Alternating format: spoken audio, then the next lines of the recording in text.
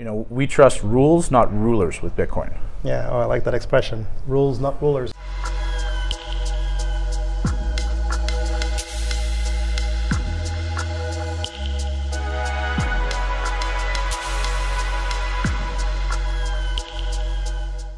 Hi everyone, we're here at the Canadian Blockchain Summit, our very first interview of what promises to be a very exciting series. I'm here with Dave Bradley of Bitcoin Well. I'm going to let him introduce himself in just a second.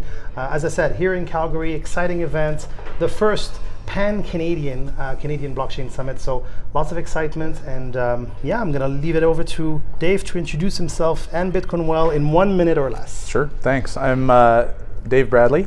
I am widely known as the strongest and best looking Bitcoin entrepreneur in Canada. Beyond that, I've been in Bitcoin since 2010, and I've founded a few different companies in the space, including Bull Bitcoin, which is probably the largest and longest serving Bitcoin brokerage in Canada. I'm currently the Chief Revenue Officer at Bitcoin Well. Bitcoin Well is primarily a Bitcoin ATM company with a new online product launching, and our mission is to make Bitcoin accessible and useful to normal people on a day-to-day basis. Well, that was very clear, very to the point. You've obviously practiced it a lot. And you're clearly an OG, by the way, if you've been around since 2010. Borderline wondering if you're not Satoshi. But so in 30 seconds, you chose what is Bitcoin, why does it exist, what does it serve in 30 seconds? Yeah, so Bitcoin is money. It is not an investment. It's not a stock or a bond. There's no yield. There's no rights that are conferred by ownership. And the whole point of money is to take the value that you create with your time and store it to use it later, probably somewhere else. And dollars are terrible for that, because if you're trying to store your value that you've created with your time in dollars, while you're doing that, the government's printing more and your dollars are becoming less scarce and therefore less valuable. So Bitcoin's better because no one can print more.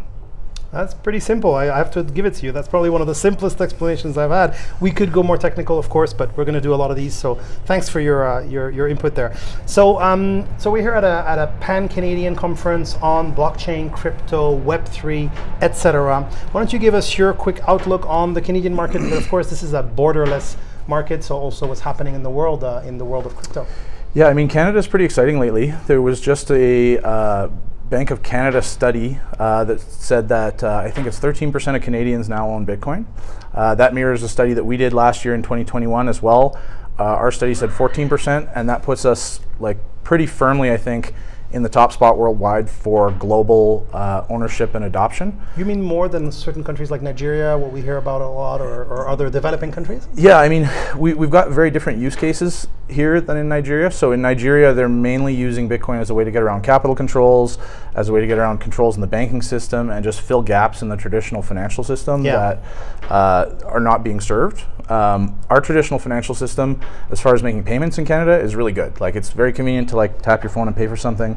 But like I mentioned in the previous answer, the dollar is not very good. So if you're trying to store value, it's a terrible way to store value. So most Canadians who are getting into Bitcoin are looking to either use it as that store of value and hedge against inflation, or in a lot of cases, people are treating it like an investment, and in a lot of ways it works like an investment, because as the dollar becomes less valuable and less scarce, Bitcoin stays the same, and they're able to cash it in later for more dollars. Let me jump in on this. So I saw recently, and correct me if I'm wrong, that the dollar is the strongest currency. Everything has been trading sort of downward compared to Bitcoin, compared to the dollar, the US dollar that is, not the Canadian dollar. But the only thing, or one of the only things that has actually been beating the dollar is Bitcoin. Is that correct? Yeah, I mean, and we're in a bear market part of the cycle, and we're still beating the US dollar right now. Yeah. It's pretty evident that pretty much every fiat currency is in sort of a race to the bottom. They're all trying to print as much money as they can to devalue the debts that they hold that are all denominated in their own dollars, and continue to fund the unsustainable spending that pretty much every government in the world has launched in the last 2 years. And so it's not a good time to be holding fiat currencies anywhere in the world, and the US dollar, being sort of like the global powerhouse, has fared a bit better, but really it's on the edge of a cliff as well. Yeah. So looking at the global market, what should our viewers sort of track? There's so many metrics, from the on-chain stuff to the more macroeconomic stuff. What's happening locally as well, I suppose, matters. What are you sort of keeping an eye on, like, regardless of what day of the year or what you're doing? I mean, I tend to try to take a big picture view, because there's a million different ways that people will do technical analysis or search trends or whatever else they feel is going to drive the next big pump. And when it comes right down to it, none of that stuff really matters. Bitcoin's the only completely free market product in the world that can be traded anywhere, 24 hours a day. Anyone in the world can pretty much get into trading Bitcoin and make a bet on the price. And so there's really no predicting what it's going to do at all in the short term. It's very volatile, and it's going to continue to be, I think. The way that I would look at it is that, like, 10,000 foot view, where there's never been a time where you couldn't invest in Bitcoin, wait 5 years, and be massively up. So it's not a good way to store money that you need soon. It's not a good short-term investment, but it's the best way to store value long-term and the best way to hedge against the madness of the world and all the money printing we're seeing right now. To be clear and to expand a bit on what you're saying, you're clearly saying as well that Bitcoin is unique, not just as a store of value in the world, but also very much the only crypto that has those features. Yeah, and like I mentioned, the most important factor of Bitcoin is that no one is in charge, no one can decide to print more. And that's not true for every single altcoin. You know, there's literally a conference call with Vitalik and his buddies to decide what the supply of Ethereum will be. And you're just moving that money printing and decision making about the money supply, you're moving that from the central bankers to the basement nerds. And I don't know which group you would really trust, but the whole point is not that you want to trust someone. You know, we trust rules, not rulers with Bitcoin. Yeah, I like that expression, rules, not rulers. Building on that question too, a lot of people would see altcoins and Ethereum in particular as a platform technology, sort of open source. A lot of things can be added on it through layer 2s, a lot of functionalities. Could you compare Bitcoin to that? Well, you know, there's a lot of techno babble that Ethereum really spearheads, that they lead uninformed investors down paths saying they're going to build things that either they never planned to build, they're not able to build, or are not helpful to build. And that's been the story of Ethereum. We're about 8 years in. We don't have a working product, really. It just switched to proof of stake, which is a hilarious mess.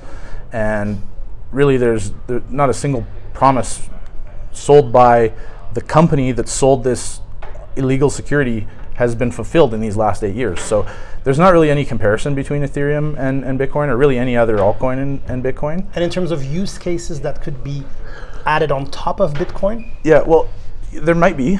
So far, the only use case we've seen with Ethereum are different ways to take money from other people. So we have ICOs, NFTs, all the DeFi stuff, all the gambling, all of that is just different ways to separate people from their money. And the only thing that Ethereum actually accomplishes is it brings in a massive user base of users that are already easily fooled by technobabble. We know that because they're Ethereum users. And so if you want to steal money from people who know less than you about cryptocurrency, Ethereum is a great platform to do that. There hasn't yet been another use case that is necessary that has evolved on Ethereum, but if it ever happens, like, these are open source projects. So if something useful ever gets built on Ethereum, someone will just build it on Bitcoin, and it'll be better on Bitcoin, whether it's as a layer 2 or using the technology in layer 1 now. It'll be better because it'll be closer to the actual settlement layer. I was going to challenge you on getting me to the answer I wanted, which is about Bitcoin, and you got there. It took a little while. So you see a lot of promise for Bitcoin in the coming years to actually be more than a store of value, to have more use cases, more functionalities? Yeah, so like I said, Bitcoin is money, and money primarily has 3 use cases. There's that store of value, which is the first and most important. There is a medium of exchange, which we're going to see, like the example of Nigeria, it's being used really effectively as a medium of exchange over there.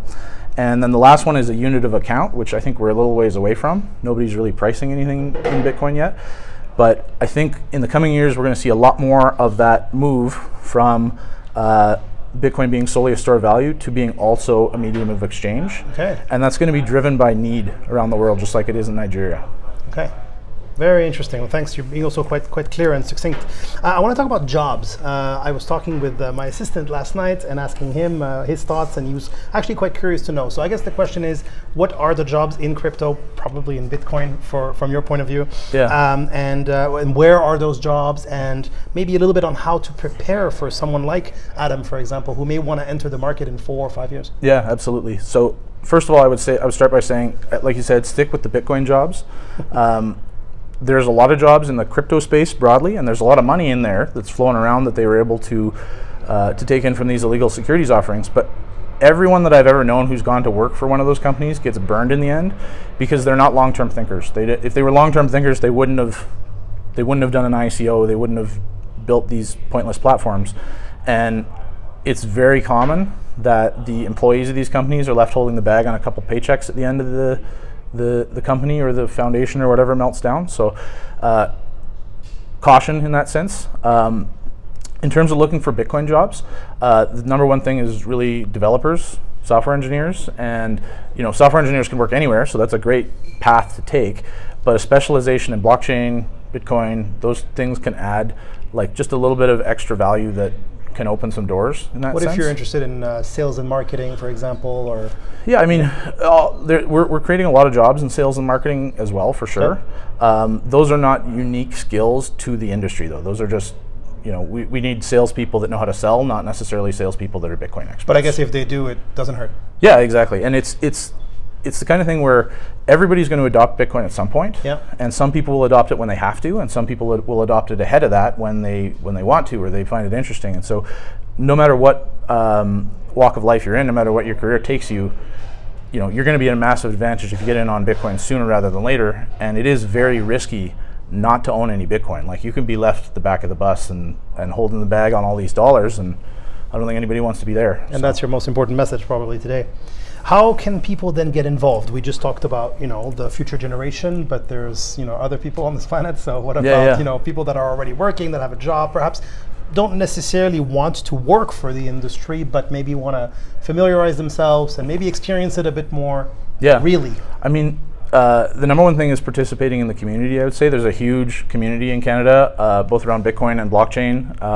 Go to the events, check out podcasts. There's a couple great local Canadian podcasts. One I'd recommend is called BTC Sessions, local guy based in Calgary here, Bitcoin only content, and that's sort of where I would start by dipping your foot in. And it's dangerous because it's a rabbit hole, and it'll end up sucking up all your other hobbies and your whole life, and you'll be that guy who just like shows up at a party and won't stop talking about crypto. So, but you might be educating people and perhaps saving the world, right?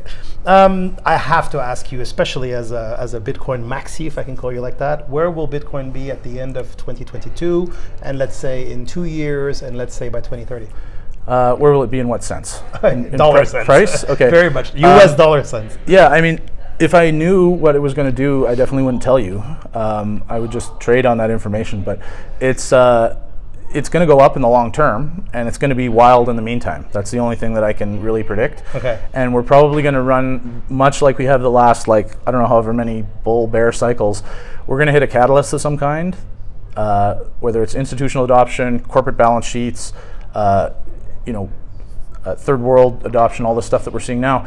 There's probably something that we haven't even thought of will happen, and all of a sudden we're going to see a massive rise. We're going to probably get a rise to several $100,000, and then it's going to crash, and it's going to be back to a bear market, and then we're going to do it all over again. And every time it rises, it beats the past all-time high, and every time it crashes to what would have otherwise seemed like a very high number. So if I was to draw it, you imagine kind of this. Yeah. Right. Okay. Very interesting. And final question. Your key message is pretty clear around Bitcoin and its value and the message to the community. I'd like to just ask you a Canadian question. What's the most Canadian thing about Bitcoin and about the market, whether it be an event or a trait or something that we do here? Yeah. Well, I think part of the reason that we've got such a large adoption number in Canada for Bitcoin is because it's a very individualistic technology, and we're, being such a large country, very spread out population, we don't have a centralized identity the way that a lot of countries do. And so I think Canadians are probably a lot more likely to have money under the mattress than Americans. Canadians are more likely to be a little bit more independent thinking, and I think that leads down that path to getting into Bitcoin. So that'd be how I would characterize Bitcoin as Canadian. And is that especially true here in Alberta? Yes.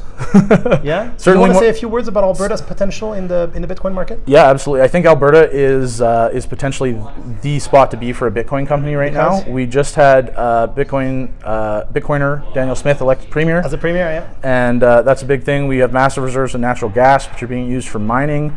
and we have some of the top companies in the world headquartered here. And so taxes are pretty good too? Yeah, the taxes are low, and on top of that, we have a little bit more reasonable securities commission here. And you know, we had a consultation with the province a couple of years ago, and we identified banking, insurance, and securities regulations as the three biggest things that we needed to solve to get companies into Alberta. And we have the start of the solution to all of those things coming together now in Alberta. So it's coming together. I hope someday that we're going to have Bitcoin on the balance sheet for the province of Alberta. That's right. a big step that seems that much more real with a Bitcoiner premier. Yeah, absolutely. Well, so I'd like to end this interview by saying yeehaw. Thank you very much, Dave. So Thanks. I was here with Dave Bradley from Bitcoin Well, who obviously speaks his mind, and we love that. Still very positive and constructive here at the Canadian Blockchain Summit in Calgary. Thank you, and make sure to watch the next videos.